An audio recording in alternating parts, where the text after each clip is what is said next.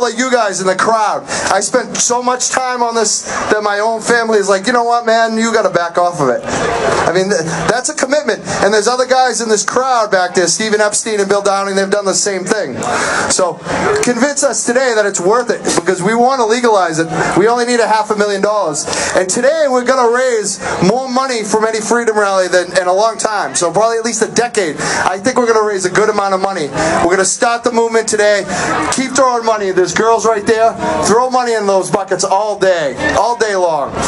If you see someone throw money in a bucket, give them a high five. Thank them. Thank you. Thank you. Throw that money in. I got KOP right here. We still got some time. I'm going to bring KOP up. KOP. This gentleman is going to be, he's here all day. I am a medical user. I was a former athlete. I was a wrestler. I got a bad back. Michael is medicating me today. He's my official medicator. His name is the King of Pot. How are you, everybody? Is everybody having a good time? All right, listen to what Mike said. You know, you're getting a lot of music today. You're getting a lot of entertainment. We got High Times magazine in the house. They're going to be coming up a little later on. Those buckets are going to be going around, so if you could just please put some money in. I'll be going around filming with Miss Michaela, and when we come by, maybe if you got some change or you got some dollar bills you want to throw in, please do, because if you can help support this, we will win.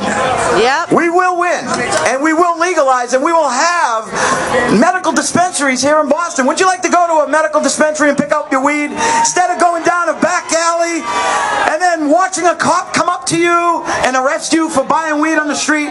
So, and another thing I want to mention about that, all right, it's only a $100 fine in the state of Massachusetts.